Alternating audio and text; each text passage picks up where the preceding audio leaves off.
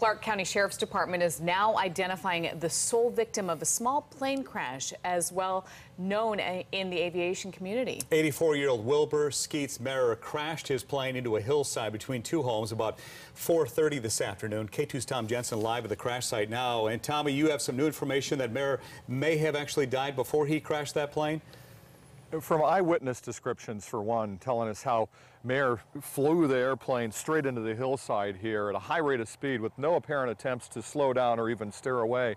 It was on a perfectly clear day and just a half mile from his home airport, so unless there were serious problems with that aircraft or serious health problems, he could have conceivably glided that aircraft into the airport here.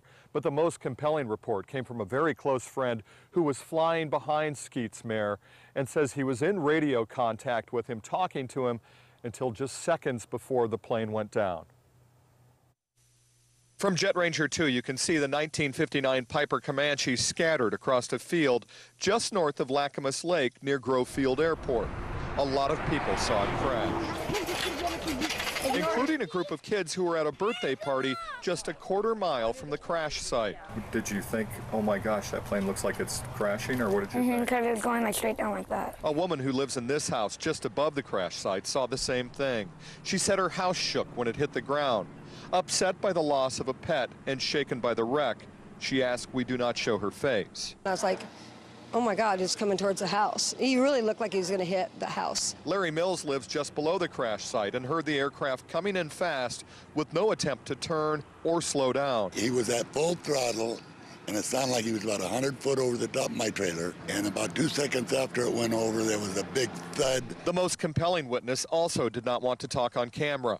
Mike Knuth was actually following his close friend in the 52-year-old aircraft when he says his friend did not respond to his radio calls. Seconds later, he watched the plane crash straight into the ground.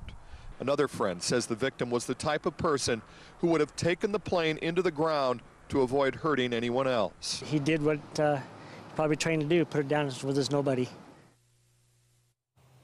And the speculation also tonight that, you know, if he was dying, if he knew that something was physically wrong with him and he was not responding to Mike Knuth's radio calls, he may have known that this was it, and I've got to take this plane into the airfield. Or into this field here. I don't have time to take it into Grove Field nearby. Now, Knuth and Mehrer were just returning from Pendleton, where Mehrer had some problems with that aircraft. He had to have the landing gear repaired in Pendleton because he forgot to put down the landing gear, according to Mike Knuth. And then on their way back, they apparently stopped in Troutdale, according to sources, where they had to get a new propeller on the airplane just a half hour to an hour before it crashed.